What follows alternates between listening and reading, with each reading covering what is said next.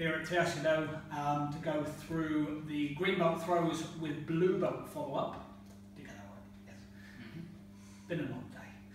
So we're going to go through Harai goshi first, which is body drop throw. This is quite a tricky throw to talk through.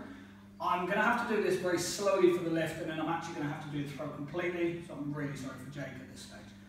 Harai goshi is very simple, to a point. So we go for a block, as we would do before. We come round into a side headlock position, and if Jake just turns for me a second. So we're here on the entry, we turn in, and as opposed to a normal hip throw, which would have me in a wide stance here, Harai goshi is going to involve me having my foot here very lightly, so there's no weight on it.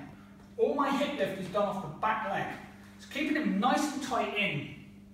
I start to lift up here by straightening this leg. This leg still has no weight on it, or not much.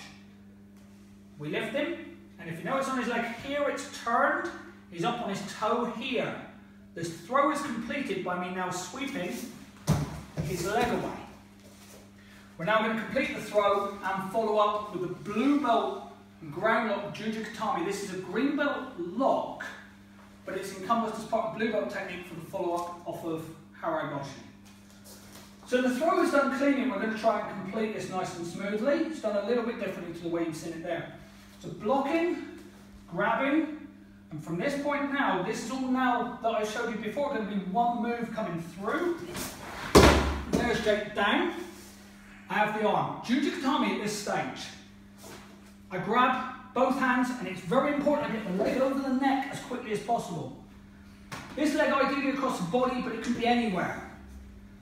The most important part, thumb up for Jujigatami, body nice and close. His elbow is here. I bring this down, across my leg, nice and tight on the neck, pulling on the arm so I have leverage, and then I finally complete the move by pushing my backside up off the ground, which achieves a nice snapped arm.